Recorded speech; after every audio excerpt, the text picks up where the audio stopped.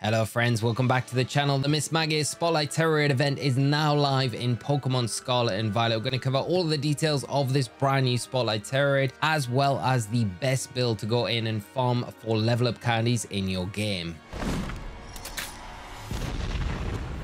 So to celebrate Halloween, the Mismagius event is now live in Scarlet and Violet. We'll take a look at the overview of the details of this den. It will be a 5-star Tera, so it will be set to level 75. It will have its Levitate ability, and moves it will have are going to be Shadow Ball, Mystic Fire, Psychic, Icy Wind, and additional moves it will have is Astonish and Scary Face. It has standard shiny rates, so it can be shiny if you do come across it. It will always be the Ghost Tera type as well, and it won't have any held items. But the big thing about this event is it will give you extremely good drops for level up and rare candy. So it's going to be a great event to go in and farm to make sure that you're stocked up, especially with the Indigo disc on the horizon. It's going to be a great event to take advantage of while it is running.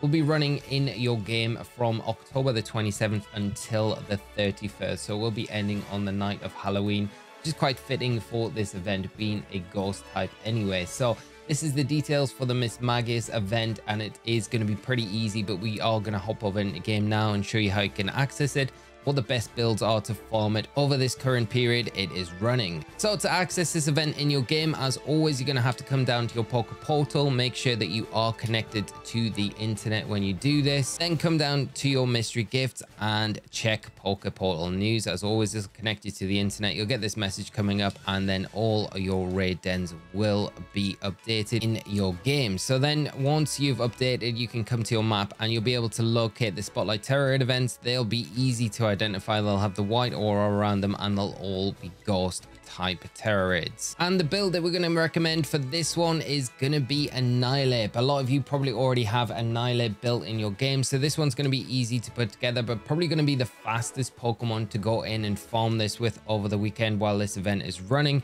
Annihilape is going to have the Ghost Tera typing. You're probably not going to need it though on this raid. You're going to be able to do it in a couple of turns. And the held item is going to be Weakness Policy, level 100. Just make sure that you have maxed out those IVs, so you have hyper trained your Annihilape, so they're all 31. The EV spread is going to be 252 HP, 252 attack. You could go specifically on this Annihilape build for 252 special defense, 252 attack with an Adamant Nature, but 252 HP, if you've already got a build like that, is going to be fine for this raid. It is only a 5-star Tera after all.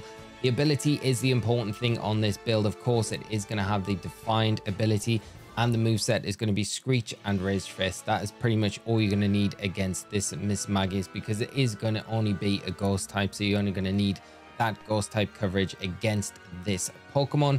And also with the weakness policy, if you do get hit by one of those ghost type attacks, it will proc that. It will give you a +2 attack in your attack stat. It will just mean that you're able to run through the raid a lot quicker with this specific Pokemon. As always with these raid video builds, the build will be down in the description below if you want to take a closer look at it after the video. But once you've got the Annihilape put together, we'll jump into the raid and I'll show you exactly how to run this set and how quickly it is to beat the Mismagius, because it is going to be very simple with this Annihilape. Of course, it is only going to take a couple of turns depending if you get your weakness policy procced or not. It will speed things up, but the first turn you're going to see the Astonish come out from the Mismagius. It's likely not going to hit you. It's going to hit one of your partnering Pokemon, of course. So you're able to just turn one, go for a Screech, lower that defense by 2 stages on the Mismagius.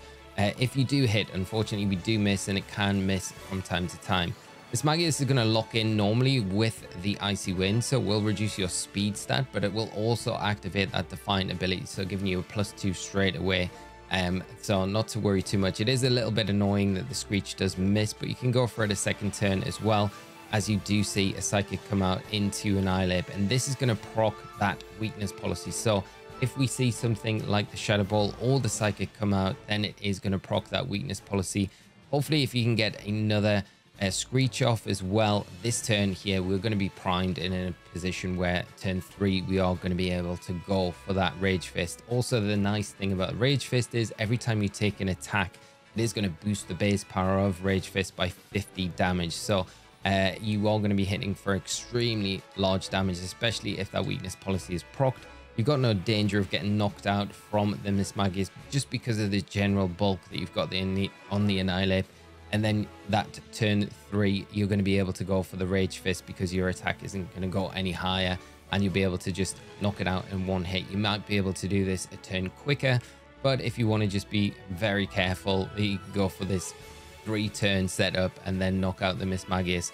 But the big thing is, after you've knocked it out, you are going to be able to reap all the rewards, and like I said, it's going to be all of those level up candies and rare candies. And you can see the amount that you get from this one raid is going to be probably one of the best events that we've had in game for just farming level up candies. So it's going to be a great event. Of course, remember, if you keep the event in your game by not going online after the 31st when it does end, you'll be able to keep it in your game. And because it is a Spotlight Tera event, there is going to be a flurry of different raids around your map, and these are just appearing in Paldea, just to make you aware that they will not be appearing in Kitakami, just in Paldea. So you can locate the next one and then just fly over it and continue this farming process with the Annihilape to just get as many candies as you want throughout this weekend. But that is everything for today's video with the Annihilape build. I don't think you need another reference point for this raid. It is going to be very easy to put together.